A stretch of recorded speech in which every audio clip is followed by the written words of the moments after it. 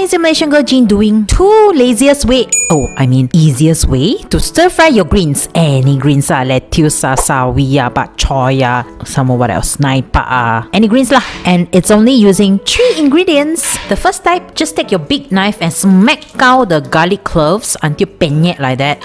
It's good to smack out them like that because it's easy to remove the skin. And then heat up some oil.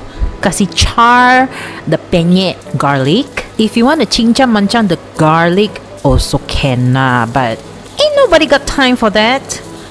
When char enough ready, in goes the greens. This one you just need to just saute for around 30 seconds and then you will see it start to shrink for a little bit and some water will be seen. That's when you drizzle some fish sauce, about 1-ish tablespoon, and then sprinkle a few dashes of white pepper.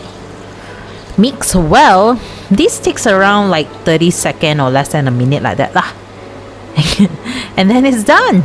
Simple and goes very well with other dish lah, because say you have other dish that is quite flavorful, so this is perfect lah. Usually goes with white rice, kanji, or even fried rice. Alright, moving on to the next one.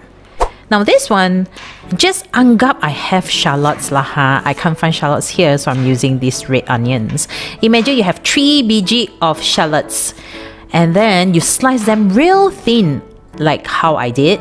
And then it becomes like, you know, this kind of size. If you're using shallots, use 2-3 biji lah ha. If you're using red onion like me, use 1 biji is enough. Put some oil. Okay, you need a bit more oil than usual so that it covers all the sliced onions or shallots. You have to keep stirring around because we want the heat to distribute evenly around and also won't be like burn here, burn there lah, if you know what I'm saying. And then this thing needs patience, yeah. Don't use maximum flame or maximum heat to fry the shallots or onions because they will burn easily. When you see it's like almost golden and you quickly take it out, or else it will continue cooking and then it will burn. Okay, do faster than me because I can already see some of mine burn already. Okay, I have hot water standing by the side there, so I just pour it in once I took out all the fried onions. And then I see like got sisa here and there, so I use colander to scoop them out.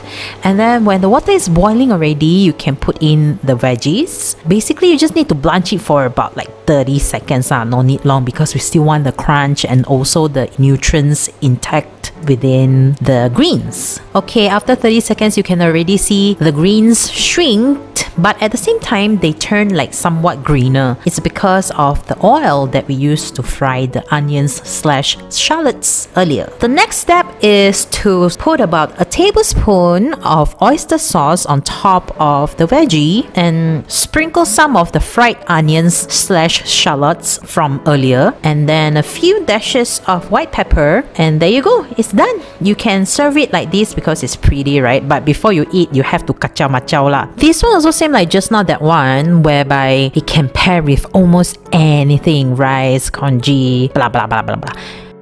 Fresh greens are always best to be eaten the simplest way. Agree or not? That's all for this time. Bye!